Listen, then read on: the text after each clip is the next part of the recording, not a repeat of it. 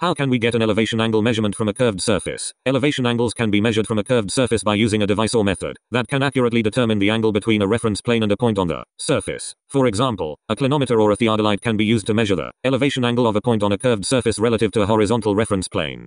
These instruments use a sighting mechanism to align with the point on the surface, and a scale or display indicates the measured angle. Other methods, such as laser rangefinders or satellite-based positioning systems, can also be used to measure the elevation of a point on a curved surface. These methods typically involve measuring the distance between the point and a reference level, such as sea level, and using trigonometric calculations to determine the elevation angle. I hope this helps to clarify things. Please let me know if you have any further questions. So you need a horizontal reference plane. Yes, a horizontal reference plane is often used as a reference when measuring elevation angles. So the ground would be the flat baseline used for the angles. Yes, in celestial navigation, the celestial equator can be thought of as the ground, and is used as a reference plane to measure the elevations of celestial objects above or below it.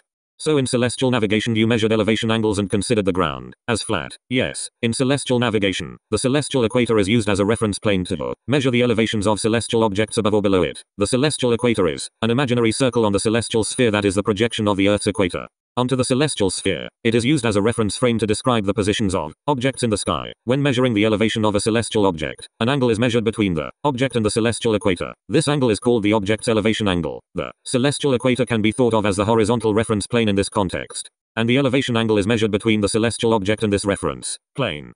But we consider it flat. Why if it isn't? In celestial navigation, the celestial equator is considered a flat plane in a way that is similar to how a map is considered a flat representation of a three-dimensional space. The celestial sphere is a theoretical construct that represents the celestial objects as if they were located on the surface of a very large sphere that surrounds the Earth. When we look up at the sky, we see the celestial objects as if they were located on this sphere. To make it easier to navigate and understand the positions of celestial objects, we can represent the celestial sphere on a flat map. This is similar to how a globe is a three-dimensional representation of the Earth, but maps are two-dimensional representations of the Earth's surface. In celestial navigation, the celestial equator is used as a reference plane to measure the elevations of celestial objects above or below it. It is convenient to consider the celestial equator as a flat plane in this context because it allows us to use two-dimensional maps to represent the three-dimensional positions of celestial objects. So you need a horizontal reference plane. Yes, a horizontal reference plane is often used as a reference when measuring elevation angles. So the ground would be the flat baseline used for the angles. Yes, in celestial navigation, the celestial equator can be thought of as the ground,